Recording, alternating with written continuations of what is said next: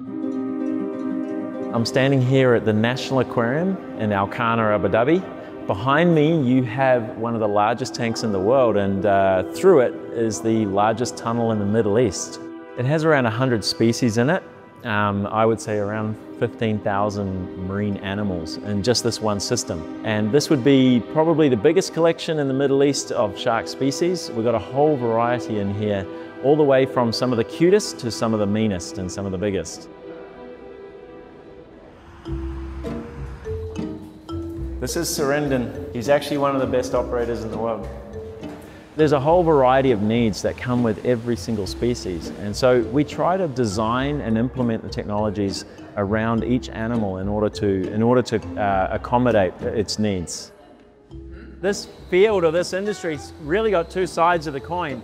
On the one hand, when you're front of house, everything is so natural and so calming and so soothing, and we really try to take away the engineering from the front of the picture and let people immerse.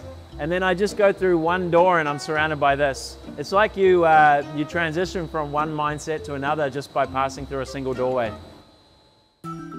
So gone are the days where my engineers are running around and turning valves. A lot of the equipment is now automated. Computer systems actually drive the pumps, the speeds, the valves, and everything else.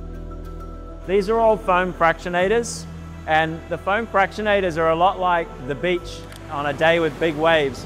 All of that foam that you see that washes up on the shore, we're trying to create that same kind of foam here. Now, we introduce a gas here called ozone. It naturally occurs with a high voltage situation like lightning. So in a room, we are creating lightning. We're putting lightning through air in order to create the ozone gas, the O3. And what it does is, one, it drives the oxygen levels up.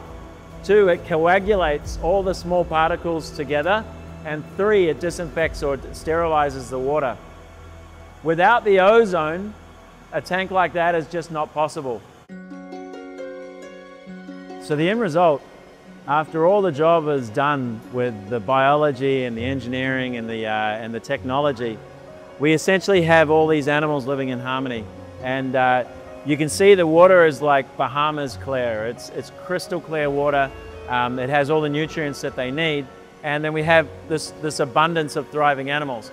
This is how we deliver a piece of nature's beauty in the ocean to these urban civilians, these people living in cities. The day that I finished this project and the day that I turned it on, it never turned off since then, and it will not turn off.